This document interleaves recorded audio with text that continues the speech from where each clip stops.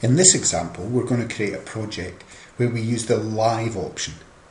With this option, we capture video through the camera and we can either tag events live or we can just capture the video and tag our events later.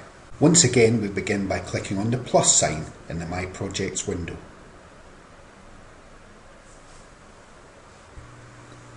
Then we give our project a name and then select the tag template that we're going to use for our project. And this time, when choosing our video source, we're going to select the live option. A message will appear telling you you've selected the live record option. Then click on the Done button. Click on Create and your list of projects will be shown again. This time, the black camera record icon will be shown for your project. Open your project and the new focus window will appear. In your video window, you'll see the view from your camera.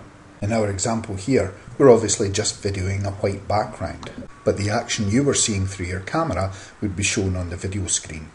You will notice that your tag template has appeared on the right hand side of your screen as before. However, this time, a record button has appeared beside your video controls. You're now ready to begin recording. You're videoing your action, and when you're ready, press the record button. The Focus app is now storing your video on the iPad, ready for use. You can tag events live while you're recording. In our example here, we've just got one category in our tag template. If something of interest happens, you just touch the buttons and your event is entered. We can see that as we enter events, they're being added to our events list.